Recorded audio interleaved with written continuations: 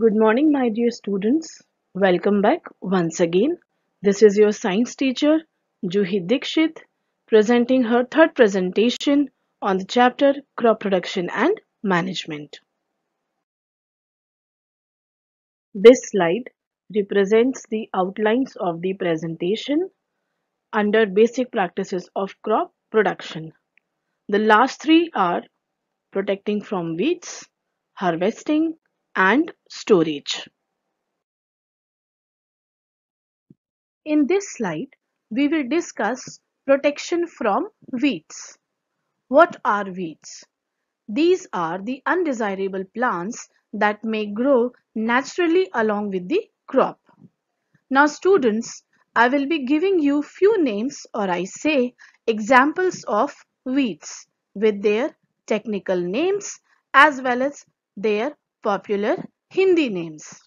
The examples are Amaranthus, popularly known as Cholai, Parthenium, Gajar Ghas, and Cynodon dactylon, Doob Ghas.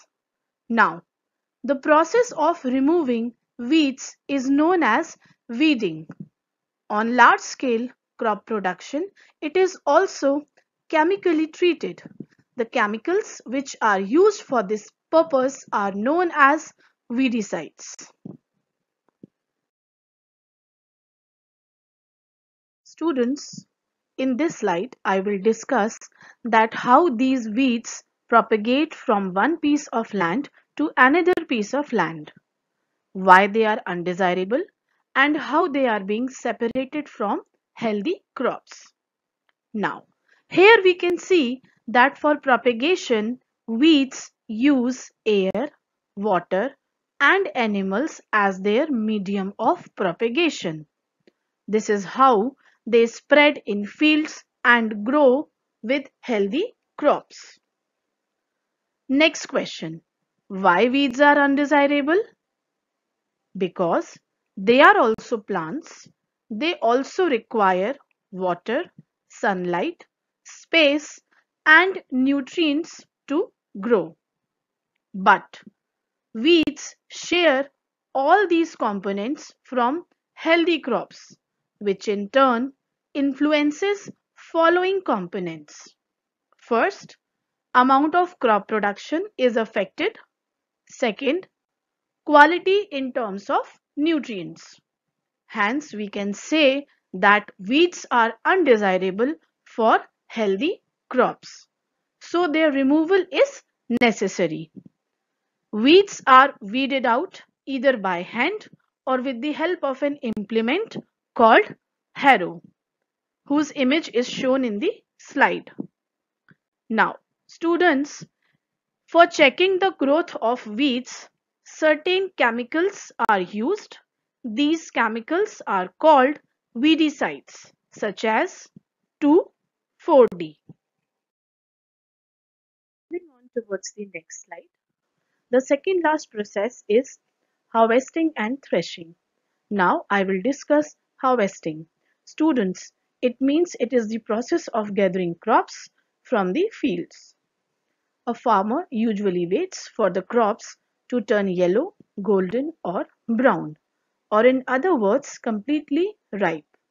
And when the right time comes, farmer cuts them. Harvesting is either done manually using sickle, the picture is shown, or by a machine called harvester. Now, I will discuss, do weedicides have any effect on the person handling the weedicide sprayer? The answer to this question is very simple, my dear students. Yes, it affects, because we are humans and humans are very much prone towards the side effects of the chemicals. So, a farmer should use these chemicals very carefully. They should cover their nose and mouth with a piece of cloth during spraying of these chemicals.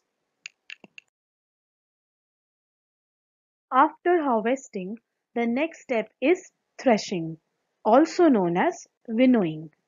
When the crops are harvested, they are separated from chaff.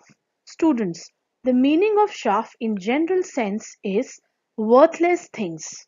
But in terms of crop production, chaff is the husks of corn or other seeds, separated by winnowing or threshing. The tool required for this purpose is known as harvester. The image is shown in the slide. Now, in India, many festivals are associated with crops and their harvest seasons and are celebrated in different regions of the country. The main festivals are Pongal, Baisakhi, Holi, Diwali, Nabanya, and Bihu. Students, this is the last process of crop production and management, that is storage. The storage process is of utmost importance because the success of other processes depends upon the proper storage management of crops. Students, storage is done at two different levels, macro level and micro level. When crops are stored on large scale, then it is known as macro level storage. For this purpose, first grains are sun-dried and then kept in gunny bags or jute bags. After this, they are placed in ventilated cemented halls, popularly known as godowns, silos, or granaries, whereas storage at micro level is done in metallic bins, usually used at household level.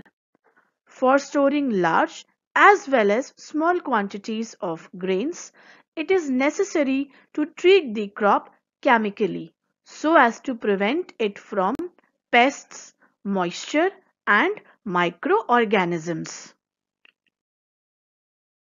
My dear students, now we have reached towards the end of the first chapter, that is crop production and management.